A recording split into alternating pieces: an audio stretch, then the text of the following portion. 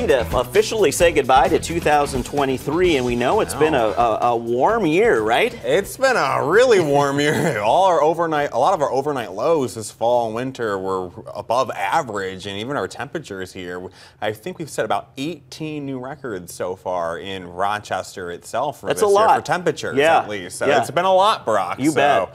Yeah, we are seeing warmer temperatures right now for this time of year, or as we make our way to 2024. 31 degrees here in Rochester.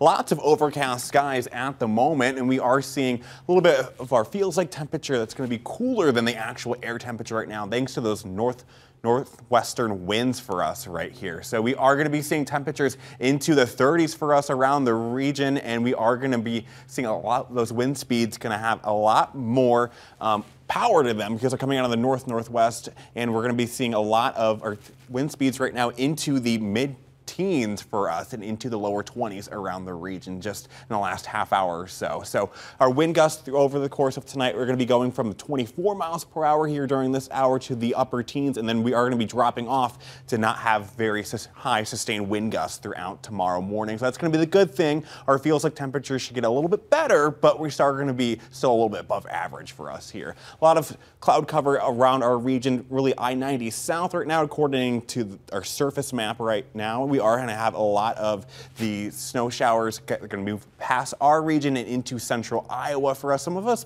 may have seen a few flurries for today, but as we get into this weekend, we are going to be seeing a chance for some stray flurries as we go from Saturday night into Sunday morning, and then by next week, we are going to be seeing some milder temperatures and more sunshine in the forecast. So tracking this out for you tonight, we are going to be seeing those winds of the northwest, keeping our temperatures into the lower 30s for us around the region. Cloud coverage is sticking around for us across the region, temperatures into the upper 20s. And as we go through the early morning hours, we could be seeing a clearing according to this model run for our cloud coverage here by tomorrow afternoon and evening. We could be seeing temperatures into the mid to upper 30s for our high across much of our viewing area for tomorrow. So temperatures will be above average again for us by the time we get into Saturday morning.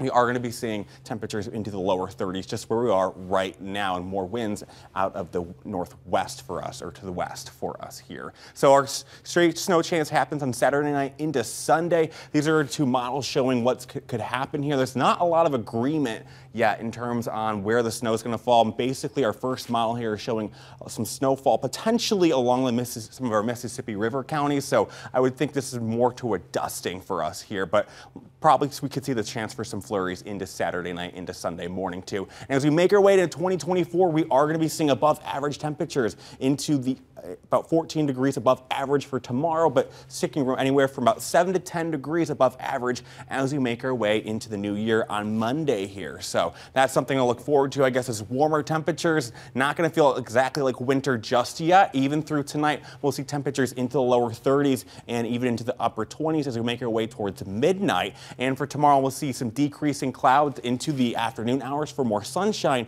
and above average temperatures into the upper 30s for us here. So over the course of this week, we are going to be seeing some more sunshine as we make our way into the new year. And we are going to be seeing some stray chance for some snow into this weekend too. So a little bit of snow, more sunshine for us, Brock. Well, for people looking to ring in the new year by being out and about, not too bad as long as you dress for kind of normal weather conditions. Not going to be like Christmas where some people were getting by with shorts and a t-shirt. Shorts, t-shirt, and an umbrella for them. What a year it's been, right? It's been kind of crazy, and for our weather here at least. You bet. All right, David, we appreciate that. We hope you stay with us. We'll be right back.